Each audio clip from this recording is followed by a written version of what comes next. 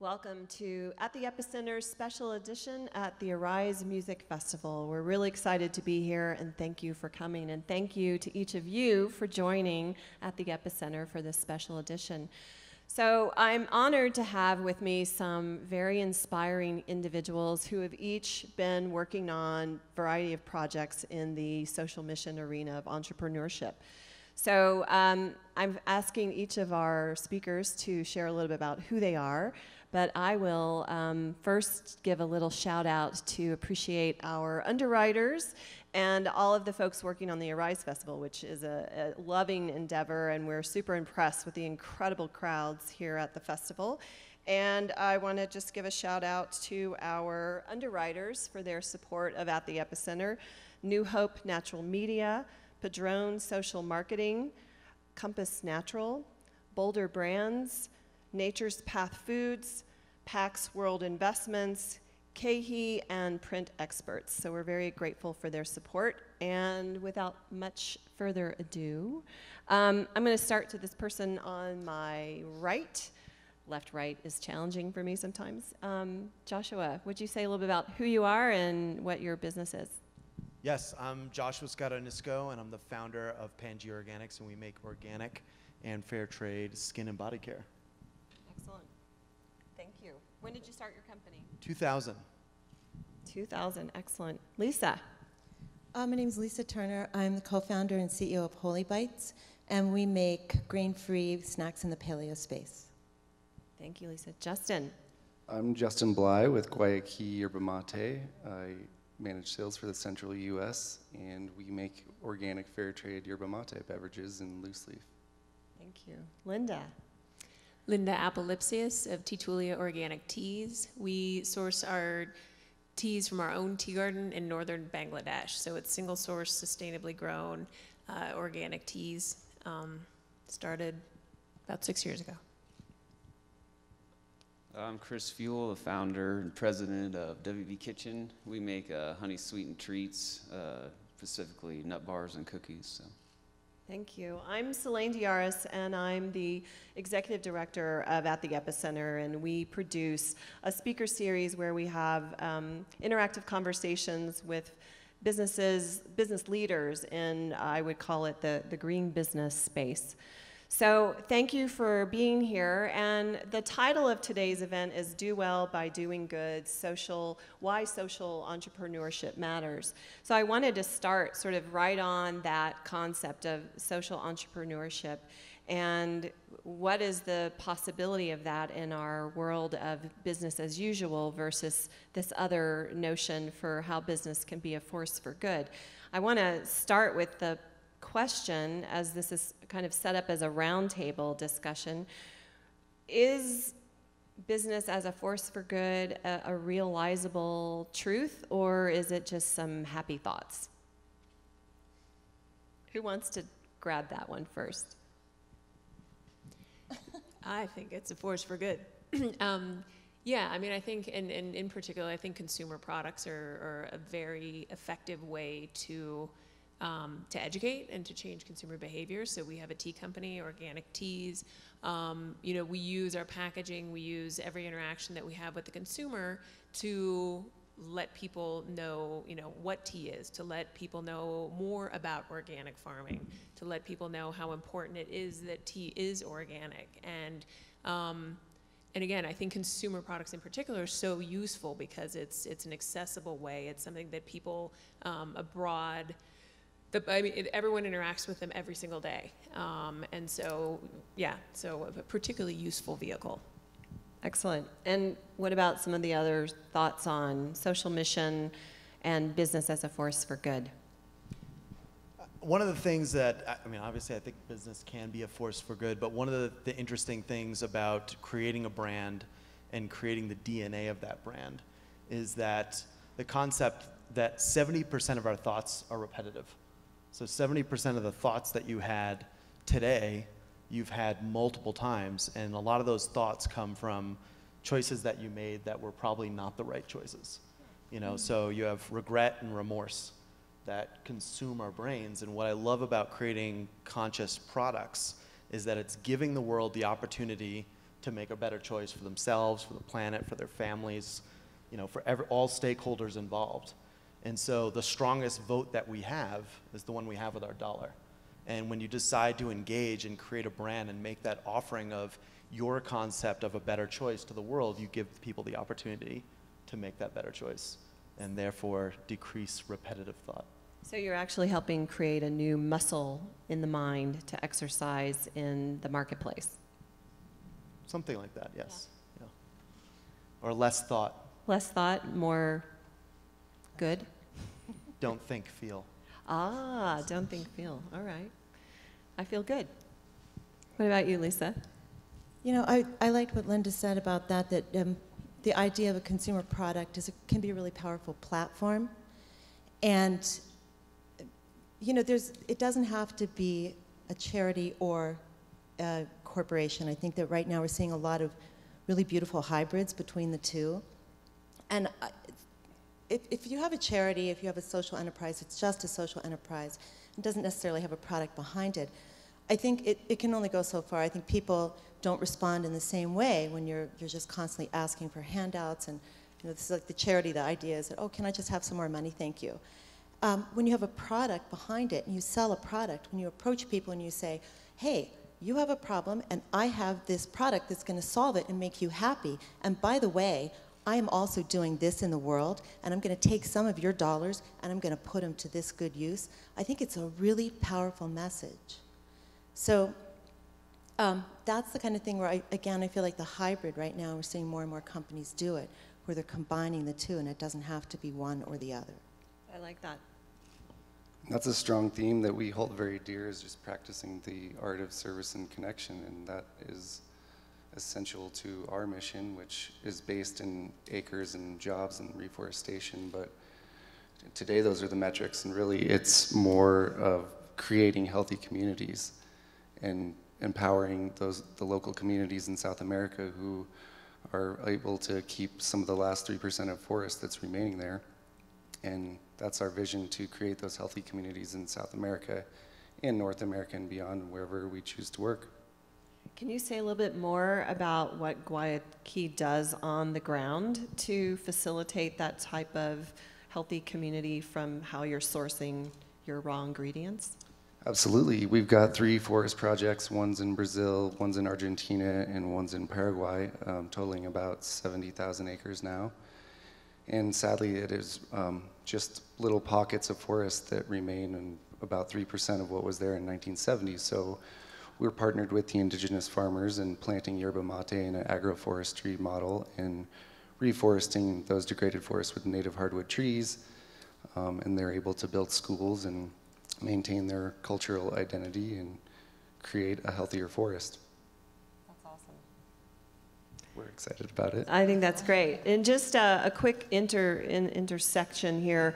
If you're watching us on live stream and if you have any questions, do use @the_epicenter on Twitter and include business for the number 4 good as your hashtag. Chris, did you want to chime in on the social good potential of business? Yeah, I really think that nowadays there's room for a couple different types of products. I find there's the products that's just a product, and then there's a product with an identity that people can attach to and create an emotional bond with. And I feel as ways like younger people want that attachment. You know, they just don't want. I mean, you go down the grocery aisles, it's the same stuff when you were a kid. It's like, we just have this explosion of neat things happening. There's room for it, and there's a demand for it, and there's opportunity for jobs, and just creating that space, I think, is something that doesn't exist, and just manifesting it in this world, and it's been a lot of fun. That's cool. And I just want to say, too, a force for good also sort of going upstream.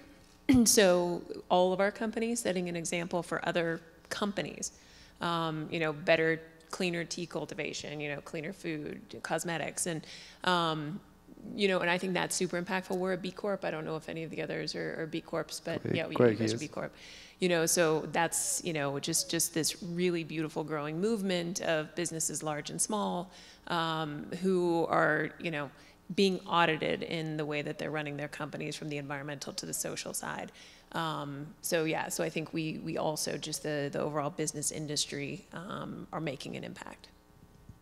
I would agree, and I thought something that, Chris, you just sort of touched on, I would use the term right livelihood. So when you're creating companies that have this broader palette of intention, it creates also an opportunity for people to be working inside of an organization where they can potentially feel more purposeful in what they do. How have you, now we have different size businesses here. So Joshua, you guys have grown quite a bit over the, did you say 2000 is when it all began?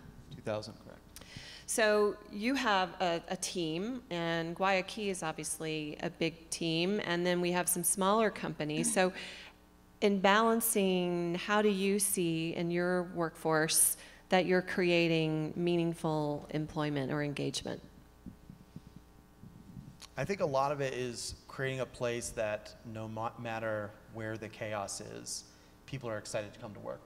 Because, you know, we spend, I don't know, something like 50% of our hours doing something to create financial return for ourselves. And if you wake up and you're not excited about where you're going, even if your plate is full and you're doing 9 jobs, quit. Leave. Like, go do something else, because life is too short to spend 50% of your time working for something that you don't believe in, that doesn't appreciate you, that doesn't respect you. That, you know, people are always saying, well, what are you earning? I'm like, how does it make you feel? Like when you come home, you know, do you feel energized, amazing, awake, tuned in, or do you just feel emotionally drained and used? So at Pangea, you guys have sort of a bullpen set up for your staff. What are some of the things that you have employed to engage your team and create, you know, camaraderie among your staff? I took them all skydiving last spring. That was pretty fun. You did? Yeah. Wow. Just the look on their face when they hit the ground, like. That's awesome, skydiving. And don't you guys have a softball team? We do. Pangea Panthers. Go Panthers. Yeah, this is, you know, one of the things that was really interesting is I haven't played softball since I was 9. And last year we decided to create the Pangea Panthers in the rec league, and we lost every single game. We were so bad. But the what do you call them? Umpires always came up to us. They're like, you guys are so bad, except you have more fun than anybody in this entire league. And but we all encouraged each other and helped each other and sent out YouTube videos on how to do different things, like catch, throw, hit. Went to the batting cages, bought better beer, you know, all these things. I think and better this beer year, is key. and this year we won every single game except for one, and actually came in 2nd place this year. That's great. So it was just this amazing feat of just camaraderie and helping each other and really believing each other and cheering each other on and celebrating the small victories. Because a lot of business is just celebrating the small victories. You don't need to get to the top of the mountain. You just need to feel good every moment. That you're taking one step at a time, but you're doing it in tandem with each other. In tandem, just like, was that a skydiving I think it might have been. reference? Yes. Clever, right? Very. Thank you. And so Guayaki is also a bigger organization. How do you guys create, because it sounds like you're sort of in a remote office in Denver. Yeah, and we use the Cebador to the core model, which the Cebador is the art of service and connection. And I mean, we really embrace the lifestyle vibe of a company and encourage, you know, you to create your own healthy lifestyle and adventure through the art of sharing mate, which, you know, most of us are surfers or gravity sports enthusiasts, yoginis, and we kind of break it down by thirds. You know, you should spend a third of your time practicing connecting with our stakeholders and retailers and where the mate plant wants to go. A third of your time, you know, at music festivals and lifestyle events. And then, yeah, out on the wave or on the mountain. So it's not just a 9 to 5 type of environment. You're you're constantly working and sharing, but it's also just a part of your lifestyle. So that's what we encourage, and have been able to gather what we feel are the best people to be in service. That's cool. I like the service concept. So with Holy Bites and Teatulia and WB Kitchen, you guys all have a staff and team as well. How do you create a sense of engagement and connection with your teams? You know, oh, go ahead. Oh, I thought it was very important to create a space where I felt like individuals could be appropriately challenged just to grow. I mean, it's like we're really here to just kind of like grow as a human being, evolve our consciousness. And you can do that through any job, but it's like when you have the space and you're getting the responsibility to create and do things, it allows those opportunities of stress, which sends you into chaos, but it's like that alchemical reaction, and you just grow through it. And I felt it was just important to respect people through that process, so they're not being judged. You know, it's still work. Sometimes you're having a bad day, and that's okay. I don't need you to put on a smile. You know, like, just don't treat people badly, and really just have a good time. If I look at it as kind of like as a personality, and everyone is always holding a different space within that person. Like, as we do personally, we rotate through personas or archetypes, and it's also as that, see that in the business. And that's been very helpful for me to not need things from people and just let them be themselves, and just be like, oh, this person would be very good at this, let's put them there, and just build them the confidence to grow in those places. So it sounds like you're really looking to match a person's proclivities and talents to tasks inside the company that they can really shine doing. Yeah, and a lot of them don't necessarily even know that they're like, whoa, I've never done this before, but it's like, yeah, and you're perfect for this. That's cool. That's very cool. Linda or Lisa, do you guys want to share? Yeah, you know, one thing that I was thinking about when you were asking this question was that for us, our values and our mission are intrinsic to the company, and they're intrinsic to who we are, and we're a very small company still. But it's not like the values are something you can slap on after the fact like a coat of paint.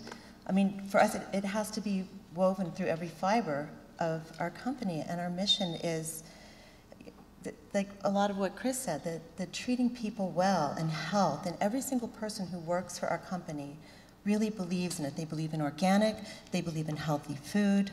It's a lifestyle that they all embody, and it's not like we have people working in the kitchen who then go out and smoke a cigarette and drink a Diet Coke at lunch. Like, they all have their homemade food, and it's how they live, and that's really important. And we have a small team, but we treat our people really well. We're not skydiving yet. We will be soon. That's definitely on the bucket list. I'll push the other people out of the airplane. But but we treat our people well, because I feel like I have the people who work in our kitchen. I feel really lucky to have them. They're very talented. And I feel like if you have unhappy people, you're not going to make happy food. The food's not going to taste good. So it's of great importance to me as a business owner that the people I work with are happy, that they feel fulfilled, that they feel listened to. We have a lot of flexibility with our hours, and we try to work with people and meet people where they're at. And like Chris said, give them opportunities to do things they might not even think they know how to do. And often we've done that a few times, and we found out that, you know, we throw something at somebody, and it turns out like, yeah, you're perfect for that job that you've never done before. I like that. I like that philosophy. Linda. We don't skydive, and we never will. I'm terribly afraid of heights. Well, everyone else can go do it. But I mean, same thing everyone's saying. Just, you know, you gotta love what you're doing. You know, and my thing too is, I want people in my door all the time. Like, I want to be hearing from people, and you know, I feel like if you're coming to work, here, you know, you've got ideas, and you know, nobody there is just sort of clocking in and clocking out. Be an active participant. If you have a wacko idea, we want to hear about it, and then everyone's fully participating, and the company as a whole benefits more as long as everybody's fully engaged. Great. Well, I appreciate that conversation, because I really think that the opportunity to engage in a business environment, whether you're an owner or not, is, can you find a place to be seen, respected, and create an opportunity for engagement. So I love that each of you are tuned in to that as an important part of what you do. That's really, really impressive. So if we're looking at sort of scale and different sizes of a business and the ability to really tell your story, what would you guys say is the opportunity and the challenge within the real conveyance of your purpose and mission? How do you accomplish that with a limited budget or a big budget? What are some of the creative tools you've engaged in the course of growing your business and then getting to a different stage of your business for really telling your story and also hearing from your customers what they're inspired by from you? That's kind of a convoluted question, but take pieces of it that sort of strike you and run with it. I've kind of noticed that, I mean, we're still relatively small too, but we continue to grow. What I notice is that the more we grow, the more narrow that our definition is becoming, but the more complex that everything beyond that is. But of really getting everyone on the same page and the identity very clear. I mean, you don't see brands with multiple identities and stuff. It's like, what are you? Who are you? And so, and then in a way, it is still a part of you, but it seems like it gets smaller and smaller what you point out. I mean, or kind of what you're projecting out. And I don't know if that makes sense. That's been really true for Guayaki. It's been a process of simplification and amplification the whole time. And just, you know, there's a lot to know about this plant that we've done a lot of confusing over the years. And so just streamlining and being authentic and just, you know, loving your lifestyle and then sharing it within it has been essential to our success. Because almost as like a product, okay, so it's pretty static, you know, the tea, that's what it is. But we as humans are constantly changing. So how do you still, you know, it's like people cycle through, again, you know, different hobbies, different patterns, but you still have this product, and how can I still apply it? And that's simpling the concept down, but making it also broad enough to encompass you as an individual, as like the society as a whole, that some people can grasp to, and that you can still appreciate and be authentic with.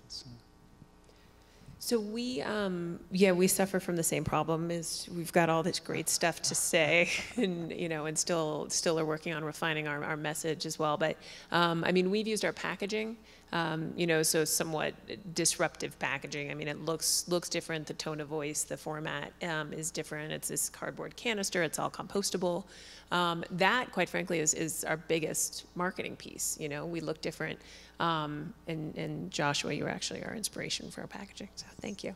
I know.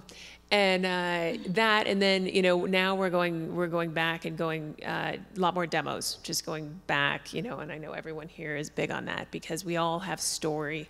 We are all trying to get people to think about these products in different ways, and the only way you can do it is having this conversation. And just the final thing that we've done too is we're starting to grow our business in colleges and universities, and that's been really interesting, to your point, that the kids of today, but I mean, it's, you know, there is such an interest in knowing your product, and in the colleges in particular, the engagement and the opportunity to have that conversation and having the demand, you know, coming for products that they can believe in, and with a story and sustainability message is really resonating. So that's been really, really satisfying, actually, to go into that route. So I would like for you to take that moment to dive a little deeper into the story of Teatulia, because it's a really incredible story of what happened in Bangladesh, in this area that was in a very bad way. And so if you would be so kind as to share a little bit about what that bigger story is. Well, I'd love to. Thank you, Slay. You're welcome. Sorry. So Teatulia is, we have our own tea garden in northern Bangladesh. I got involved with this, my business partner, Anis Ahmed, and his family. They're from Bangladesh, and they have other businesses in the country, and in around 2000, they, all the boys who had been educated in the States came back home, wanted to do a new business or start a new business that was going to give back as much as possible to the land and the people. So they decided that a tea garden was a way that they could have the most impact. So Bangladesh, anyone here ever been to Bangladesh? All right, woo, we'll have to talk. So Bangladesh is in sort of the northeast, just off the northeast part of India. It's a tiny country with a massive population and is one of the poorest countries in the world. The north of Bangladesh is the poorest part of one of the poorest countries of the world. This part of the country was actually turning into a desert. Bangladesh is actually known for monsoons and floods, but the northern part of the country, through this rock lifting, so they would, people would go in and take rocks for construction, destroy the topsoil, and when you look at these Google images of 1995, it was turning into a desert. And so my partners came in and using, natural farming methods, Masanobu Fukuoka, and biodynamic methods, went in and restored the ecosystem. And what we're doing, it's not sustainable, it's restorative and regenerative. So it's actually brought species back, and water bodies that had disappeared are coming back. So it's having a tremendously positive impact on the environment, then on the society and the community and the economy. The women who work in the garden, and it's mostly women, it's just a job. And I know this doesn't sound like much, but it's a job. It's not indentured servitude. It's not the situation at most tea gardens where that really is actually the fact on the ground. Everyone goes home at night. Women get paid directly. Again, all of these things don't sound like much. These are all really unique in the industry. And then the cornerstone of our social model is we loan cows to women in the community, and they repay those cows with cow dung that we use for compost. So it's this beautiful symbiotic relationship where everyone's benefiting, and it's helping our garden grow as well. So that's the origin of the garden. And then just on the actual product side of it, it's tea from a new region. No tea has ever gotten out. No tea that's grown in Bangladesh. So this is a super high quality premium 100% organic tea. The flavor profile is unique because it's a different region. And then just the last thing, and I'll stop rambling, is the packaging. So all of our packaging is compostable and biodegradable. It's great if you're doing all this great stuff at origin, but it's important that everybody who's consuming the product gets the same authenticity of what we're doing. So it's all compostable and biodegradable as well. No strings, tags, or staples. Yeah. That's great. That's a Teatulia. beautiful story. Thank you. I drink it. Yes. Thank you. Yay. So, okay, so we're kind of in this storytelling of what are the different virtues. So I'm interested in sort of the virtuousness, because I like to talk about the virtuous cycle inside of a company and its products, because as we've already been pointing, it's not just the end result, it's the interior experience of the staff. It's the sourcing and how you're choosing to find product on the planet and bring it into your product. And Joshua, you have some great stories from sourcing seaweed, I think was I remember a video you guys did a while back. But would you like to share some of the evolution within Pangea? Because you guys have been, from the outset, being very conscious about your sourcing. Yeah, so I started Pangea after backpacking around the world for several years. So, one of the things I realized from traveling first was that 87% of our food, of our agricultural products, are grown by women. And they still, to this day, only own 1% of the world's land, which is kind of a mind-boggling concept to think about. And so when I moved back to Boulder and started Pangea, one of my main goals was to try to create as many connections with the people that were growing our ingredients. And it takes several million acres of land in 52 different countries to grow all of our ingredients. And you know, when I first started Pangea, I was making bar soap and selling at the Boulder Farmers Market, and people would come up to me and say, why would I buy in a bar of organic soap? Like, why would I care about what I'm putting on my body? Well, it's like, there's two reasons. One, your skin's absorbing 87% of what you put on it, so if you wouldn't eat it, you shouldn't put it in your skin, because if you took all the pores on your body and pushed them together, it's the size of your mouth. It's a good visual. Wow.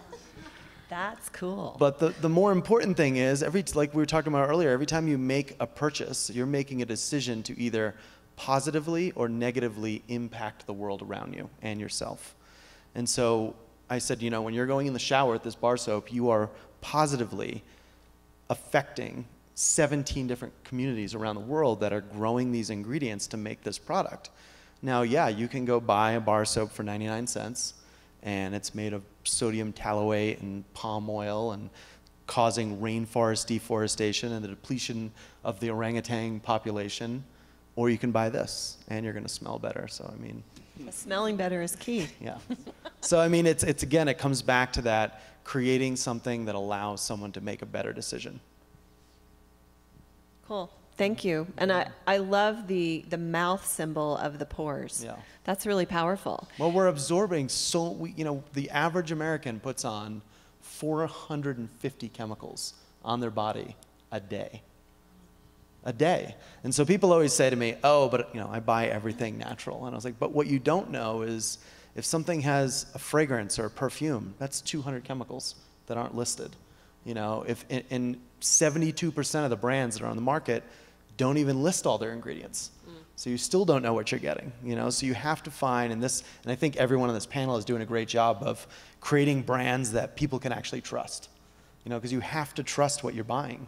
If you don't trust them, it's like not trusting your best friend, except you're paying money for them every day, you know? And isn't your industry isn't regulated, right? Or isn't there's really It's like light the wild, regulations? wild west. Right. So Everyone thinks it's the risk is- regulated, but it's not at all, you know? So it really has to come down to trusting the brands that you decide to support and use.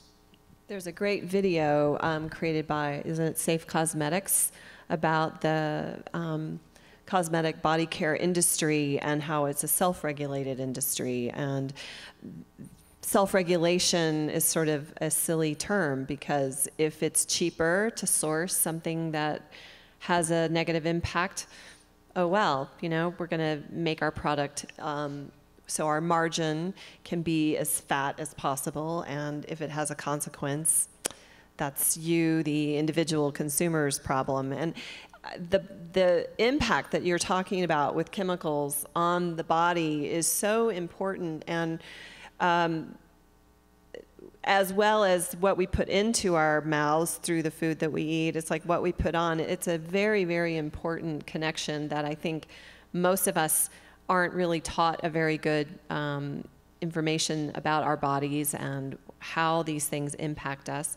So having to educate has been a big part, I would imagine, of your mission as a company as well.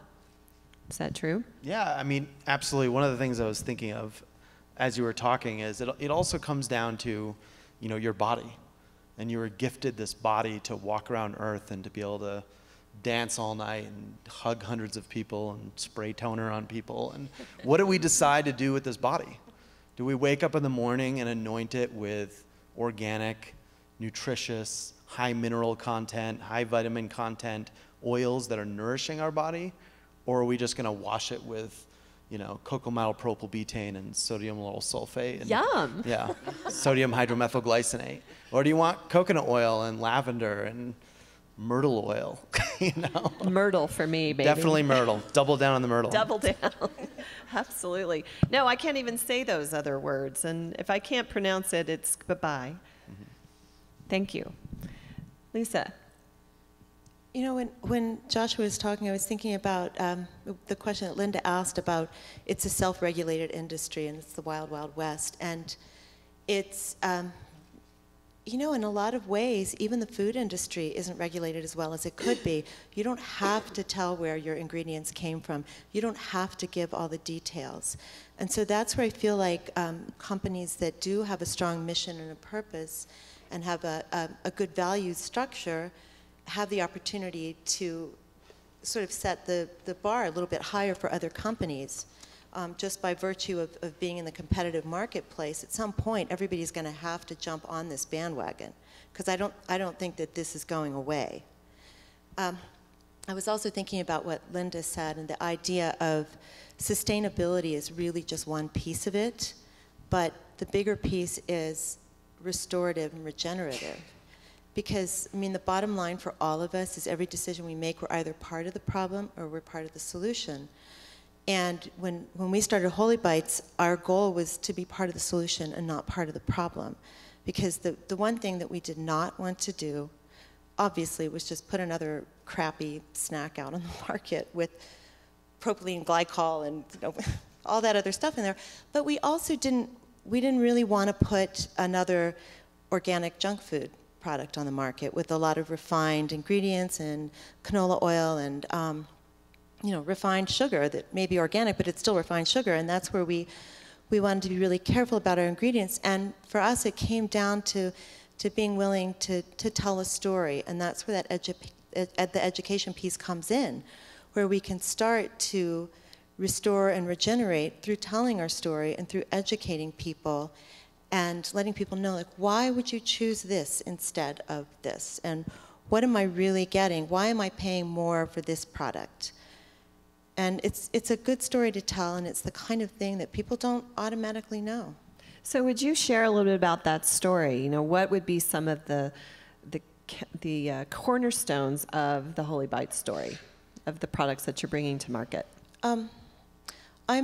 My background is I'm a chef and a nutritionist and a culinary arts instructor and a food writer. And so I've been in this world of food for about almost 30 years. I'm quite old. And You look fabulous. Thank you. I started when I was 6. So, but so I see what's going on out there. I grew up in West Virginia and North Carolina, and you grew up in North Carolina. So I grew up with the problem. I mean, those two states have among the highest rates of cancer, diabetes, heart disease, obesity in the country, and it's not really getting a lot better. So in spite of the fact that we have all these natural, organic, healthy foods on the market, the fact is that there's not that much that's changed. So one of the things that we really looked at is what is it that we really want to be doing? And for us, it was clean. It was putting a clean product out there without anything processed. People eat about 25% of their daily calories as snacks. So why not introduce a snack that's nutritious, that's going to make some changes, and that's going to allow people to get some nutrition as a snack? We're quite small as a company, so our challenge, of course, has been getting that story out there. But you know, this is something that I feel really passionate about, and I feel like even as a small company, you don't have to have hundreds of thousands of dollars to donate or to dedicate to a social marketing or a social enterprise fund, that it just becomes a matter of looking at, you know, basically you have time or you have money. Those are your two resources, and what are ways that you can use them. So that is another important part of our story, is just the way that we've been trying to find creative ways to help, even at this small, early stage. Cool, thank you. So Guayaki started when exactly, do you? Circa 1995. 95, I thought it was a while. So can you share a little bit about sort of the beginning, the story of how did Guayaki come into existence? You're not one of the founders, but you've been with the company for a long time. I think one of the founders lives up in Nederland here in Colorado. That's no? Samazon. That's Samazon? Yeah. Oh, I'm confused. All part of the same crew, though. Well, there you go. It's a good, virtuous family. Yeah, no, they're a great sister company. We love those guys. Yeah, it was David Carr and Alex Pryor. It was a student project at Cal Poly. And Alex is the Argentine co-founding partner and was the first one to bring mate up from Argentina and share it at Cal Poly. And it was just an easy conversion from other caffeines. I mean, they were, you know, out surfing, and it quickly became their fuel of choice. And part of their student project was to create a sustainable business model, so they coined the market-driven restoration that we still hold as our business model. And the vision is that the global yerba mate culture will continue to power our market-driven restoration business model through reforestation and, in turn, creating healthy communities.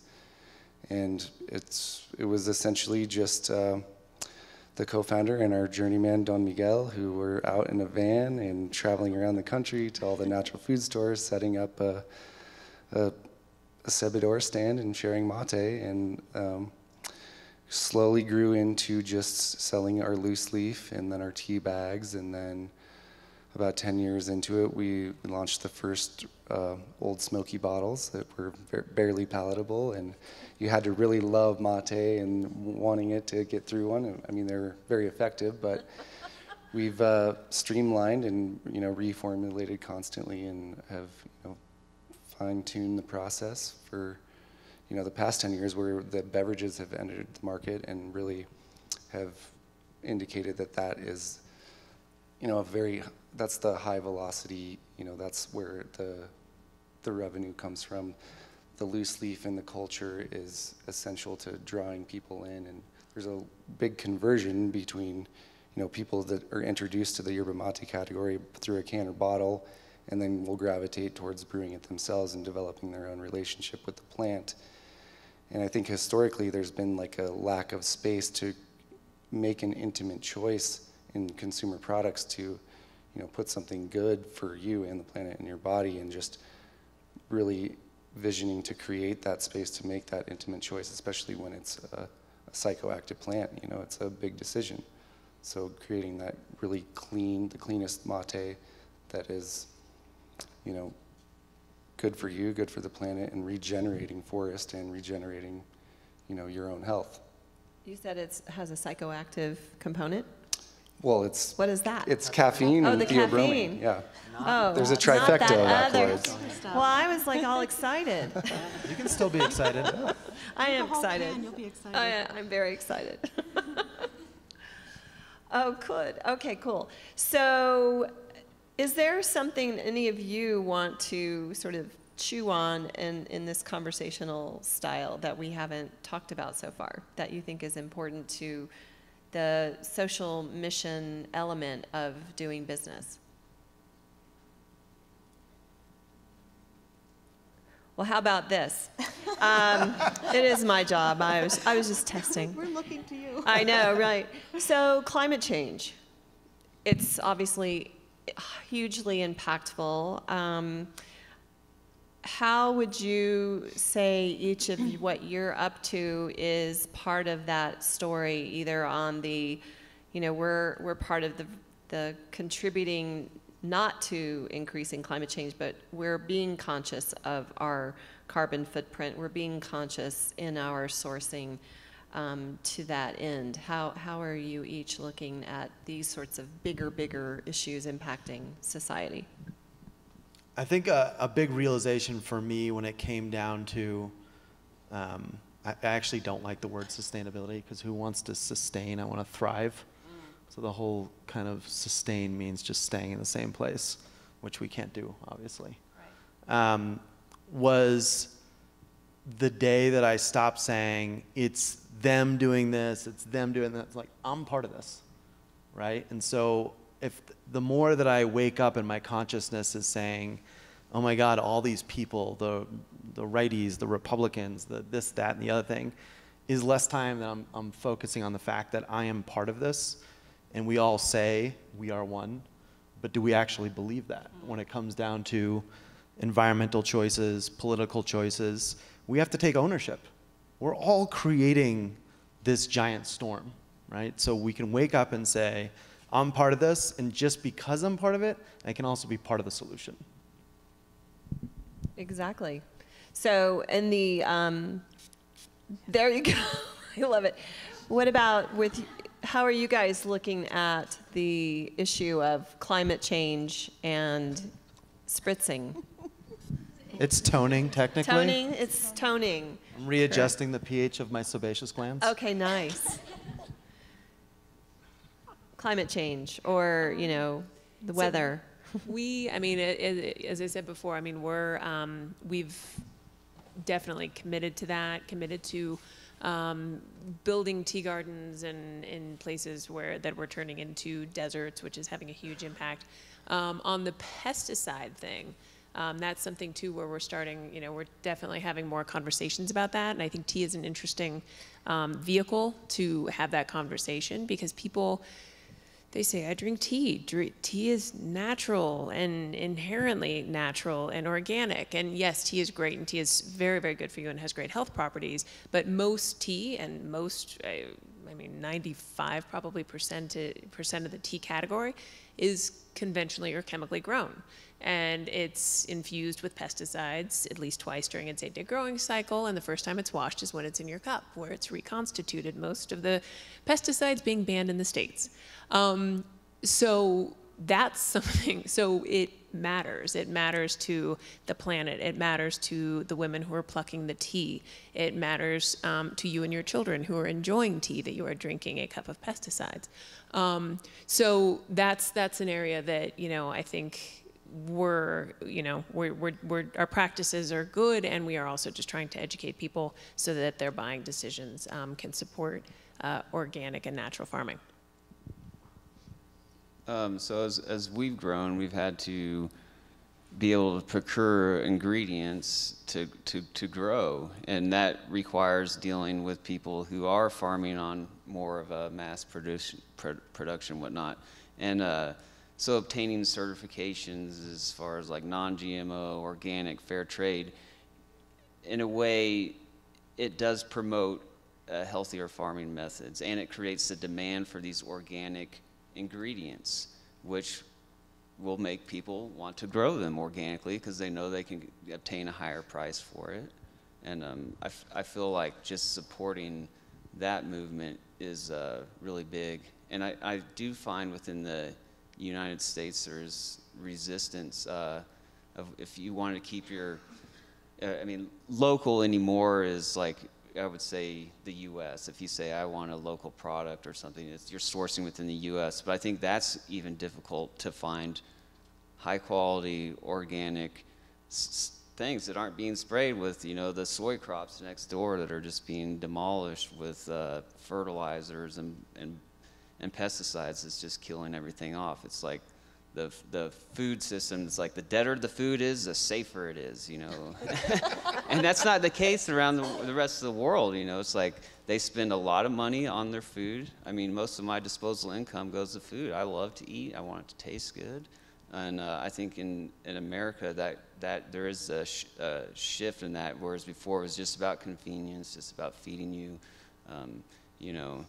you spend your money on other types of things. And I think it really, ideally, in body products, anything you're feeding this body, this is what you're using.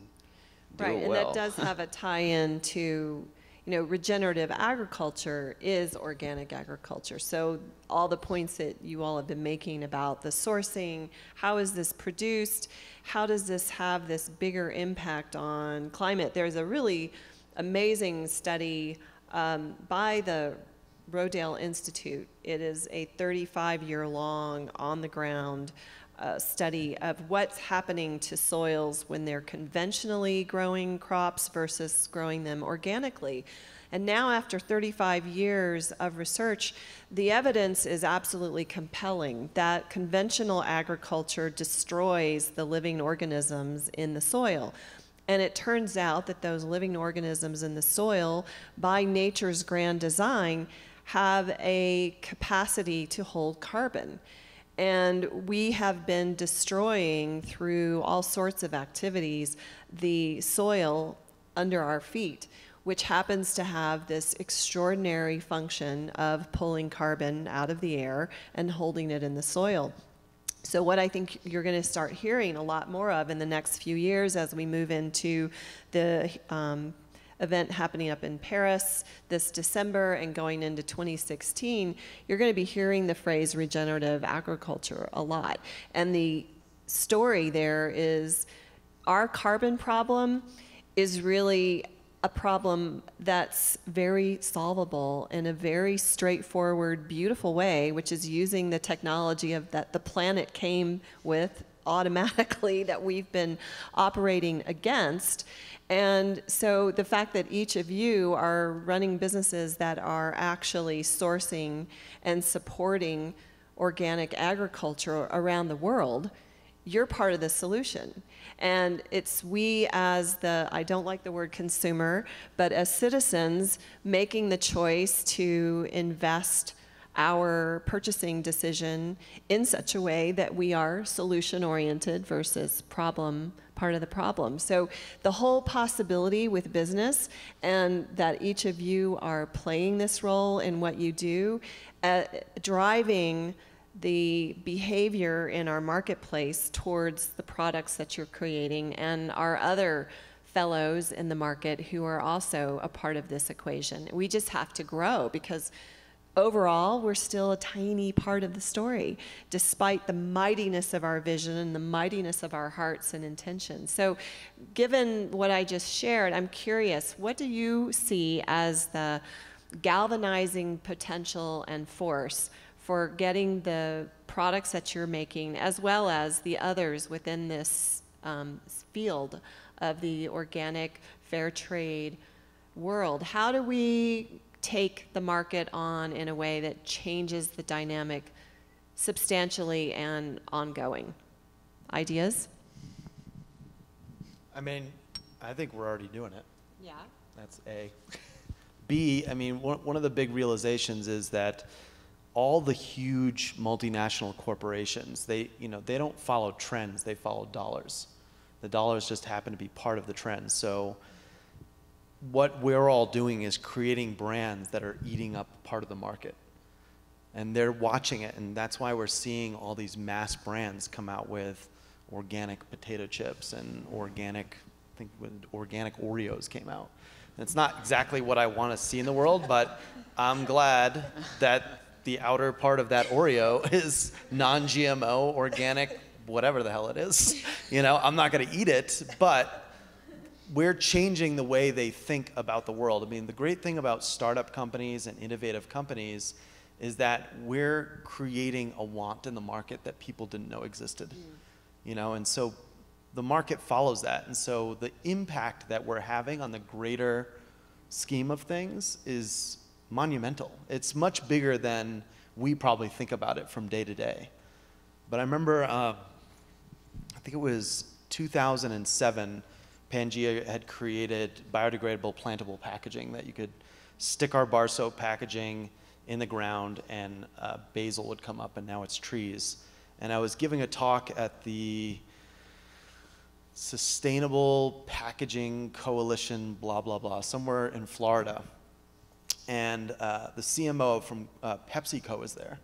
And she came up to me afterwards and she said, I want to let you know that your packaging has been in our design room for 6 months. And I was like, holy shit. My soapbox made it to PepsiCo, and they're thinking about using molded fiber to redesign their six-packs. And just imagine the impact of that. Wow. The tens of millions of trees, So every better decision you're making in a little business, and that might not be about your growth. Right. Don't have attachment to your own outcome. Have attachment to the bigger outcome. I think that's a beautiful point. That's cool. Yeah. Lisa? Are there really organic Oreos? Is that true? Isn't it Oreos that came out with organic Oreos? It was one of those weird, I don't think they could ever foods. make an organic Twinkie. I don't even think that's possible. Yeah, because right? I want to know what the filling is. It's vegan. I do know Oreos are vegan. Good to know. Vegan what? I don't know. I think what Joshua was saying about the ability of a company to influence, to create a need and then influence the world through that need goes back to your original question of, can business really have a powerful impact on changing for the good? And I think, yes, clearly, because we see this, we see it happening, and we see that people are starting to vote with their dollars in a different way. And what Chris said is right, that we pay so little for food compared to everything else. People think nothing of spending $400 on a leased car a month. you know, but they guard every penny of the food budget, which I don't understand. It's so critical to who we are. It's so critical to our own personal health, and really on a bigger scale, it's critical to the health of the planet.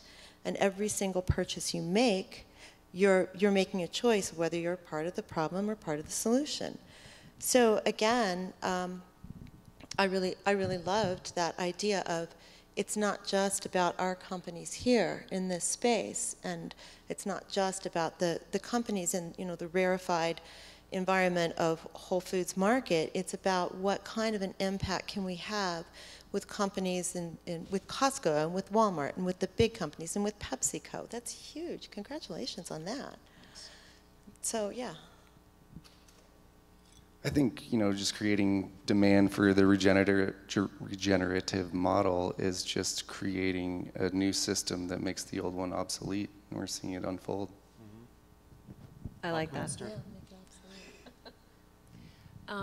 Couple things. The Rodale study, it's just coolest ever. I mean, it's you know, empirical data now showing that this way of doing things matters, and when you get into just irrefutable facts and not necessarily emotion or whatever, that's exciting, and definitely more things like that are going to have, I think, a huge impact. You know, and I just think with all of us, you know, creating these sticky brands and these brands that tell a good story, the quality's there, because I mean, the passion that someone talks about, you know, all of your products, oh my God. I mean, you know, so if, you know, the more people we can get out to, I mean, it's a cause, it's a passion. They're evangelists for what we're doing, you know, consumers or citizens. So yeah, just these sticky products that people are going around and they're telling our story. You're telling our story, and keep doing that. Yeah. Cool. Chris? I liked how kind of like expand on that point. You were like, wow, we did this, and then it's in Pepsi. Well, you didn't do that. You're just doing that because that's a value you hold. And I feel like if we have a value and we just keep our heads down and plug through, things happen. It starts to spread. It makes that impact that you're wanting, instead of like, I feel like you're more effective just doing it than to think about like, well, how impactful can I be? What could I do to make an impact? Like, just do it. You know, you really know what to do. You just got to learn to listen. Agreed. And I think that's what everyone is up to who decides to become an entrepreneur. So I want to just catch a moment on the whole energy of being an entrepreneur. What about that do you think is the strangeness of the individual? I mean, it's a strange thing to do in a lot of ways. It's certainly not following the pack. How did you decide that you were that person? You had to do this thing. You had to make a bar of soap, and you had to sell that bar of soap, and you didn't want to go work for Procter & Gamble, who already made soap. You wanted to do your own thing. What was the trigger for you, each of you, but I'm sort of directing at you at the moment, Joshua. Well, you know, you're the bar of soap guy. I am a bar of soap. I am a bar of soap. I think, you know, when I was really young, and I think a lot of young people have this, you feel like, you know, you were born into a world that you don't fit in. And I think it's because you were born into a world to create a new world that you may or may not fit in, but you're going to create something that allows you to exist in this world where you feel like you're leaving a positive impact. And it's your own stamp of what you think is right and true, and, you know, and it helps you kind of focus on this goal of just creation and leaving something better than you found it, obviously. I love that. I love the part of not feeling like it's completely matching up. So you're going to put a little piece of yourself into the equation to, you know, create your right livelihood and a point of engagement. And then who knew that it would grow and others would really show up with you? And in some respect, that isn't even the motivating force in the very beginning, is it? It's partly there, but it's also, I just have to do this to be authentic. I just like the image of thousands of people taking a shower with something You that I would, make every like, morning. yeah, I bet you do like that image. I think that piece of the authenticity is like we weren't willing to mold into another shape. We wanted to do things how we wanted to do it, and you have these strong beliefs about it. And it's also one thing I'm sure we all are having to be comfortable with, is being vulnerable, as being like a figurehead for a business. You're displayed. I mean, you're being judged. And I mean, not that everyone isn't, but publicly, you know, you're really just kind of, this is me, this is who I am, and you're kind of held to account. mm-hmm. Right, right. That's powerful. Yeah, I mean, I come from a family of entrepreneurs. I don't think any of us are employable. So, but I think this idea of having, you know, putting something out there. I mean, I still, whenever somebody buys my products, I get giddy. It's like, this is so cool, you know, that like this idea, you know, appeals to you and you're willing to put your, you know, so that's pretty neat. And just one other thing though, that sort of speaking for entrepreneurs, I mean, I always say I use all parts of my brain every day, you know, creative, strategic, dealing with people, you know, and that for me is something that's really great and just utterly stimulating. All the time. Sometimes I cry a lot, but you know, but it's all there, and it's just fun. Thanks for admitting to the crying part. Oh yeah. Yeah, yeah. Lisa. Yeah, I'm happy to hear that. I mean, I'm not happy that you cry, but thank you for admitting that. You know, I think it doesn't always necessarily have to do with the end result. That sometimes the idea of being an entrepreneur is just driven by the need to create. It's just that there's a passion around creating, and there's a passion around making something happen. Just the sheer joy in the process of creating depends less on the end result and more on the process itself. Now, not to say that we don't all have, we're all attached to the end result in some way or another, because we want to make change, we want to make good, but I think the more we can stay with that creative process and be in that process, the better the product then ends up being. So how do you keep creativity alive? Because, you know, we're at this this music festival with a lot of artistic, creative energy. So in honor of that aspect, how do you keep creativity alive in your daily reality as, you know, inside of a business paradigm?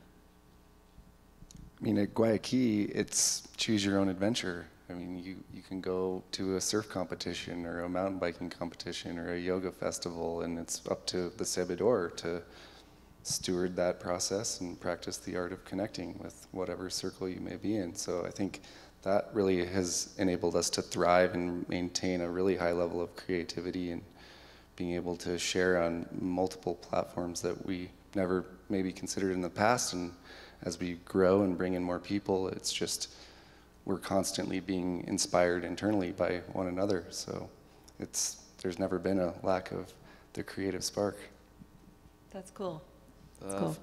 For me, I feel like, so as a business owner, creator, like you're spending a lot of time in the world creating, like in this physical world. And so I like to spend time in my inner world and cultivate that too, to create that balance, as well as like taking care of myself so that I do have the energy to work 12 hours and do this and that and just be, exhausted sometimes. And so that knowing when I need to do something for myself to kind of compensate. And so kind of creative self-management sounds like. Yeah, I mean, you kind of have to. No one's going to do it for you. And then, right. I mean, you're also doing it for your employees and you're doing it for your brand. So it's kind of like you're the head of this big family and you have to take care of yourself. You can't just always give. You got to really cultivate your inner self too. And then it just bleeds into the rest of your life. So.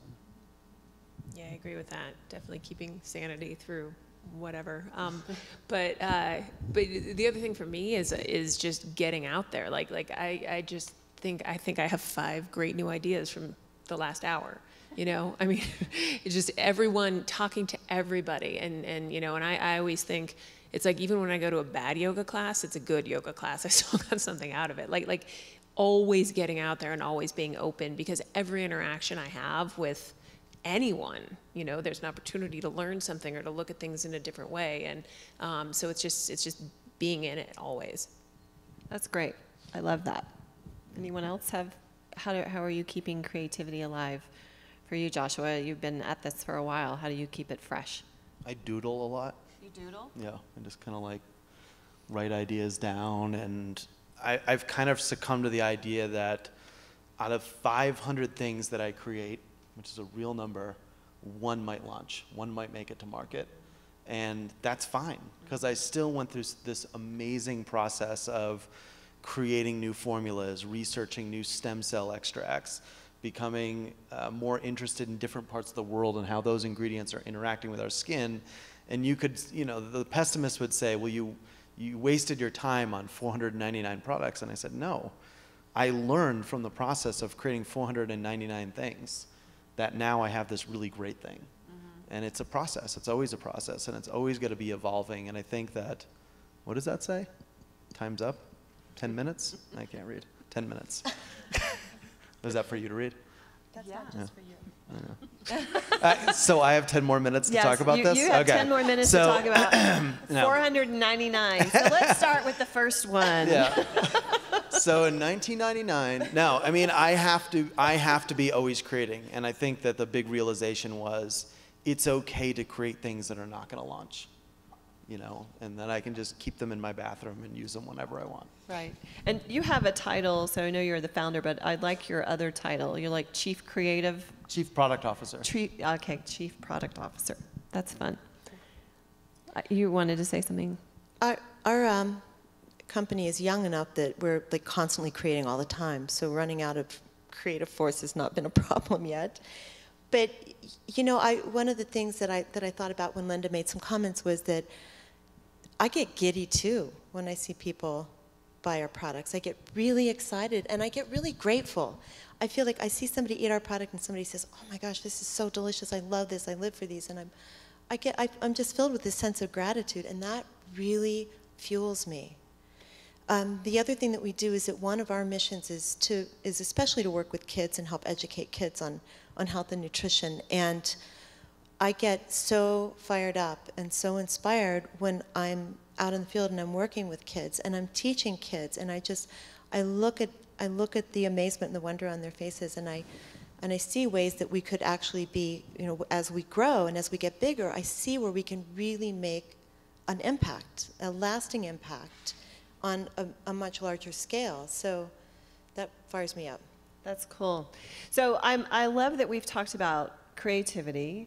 We've talked about climate change, and we've talked about, you know, what it means to create right livelihood and a vibrant environment for your team to thrive as you're building your brands, and the whole power of having a true mission and purpose behind what you're doing, so that it's not this sort of vapidness, it's actually meaningful, it's impactful. You're changing the world by existing and doing what you're doing. And I think that in and of itself is an extraordinary level of accomplishment for each one of you in what you're doing. And I'm so grateful to each of you for participating in this forum.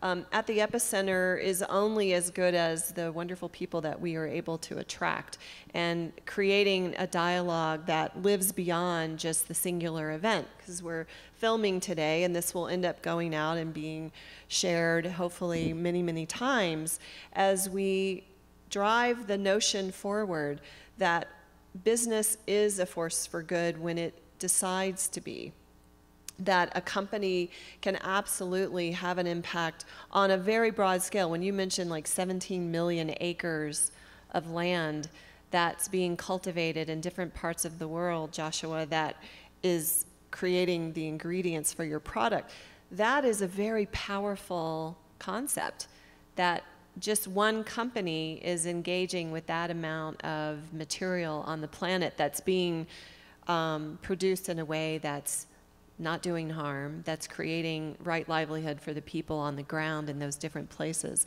In Bangladesh, this incredible story of transformation. how exciting. I mean, who wouldn't want to drink Teatulia teas now that you've heard that story, because you know that you're impacting the welfare and well-being of people on the other side of the planet, and that's a really beautiful thing.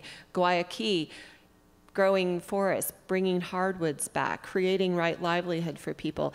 This is what excites and drives me forward in this quest to have conversations with people who are making a difference, and getting to have engagement with you folks listening and being a part of this conversation by showing up. So thank you so much. Thank you to Arise Music Festival for welcoming at the Epicenter to do a program here.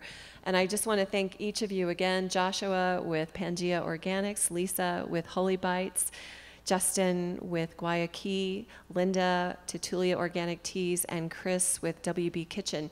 Thank you so very much, and we'll hope to see all of you again very soon. Thank you. Thank you. Thank you, Celine. Thank you.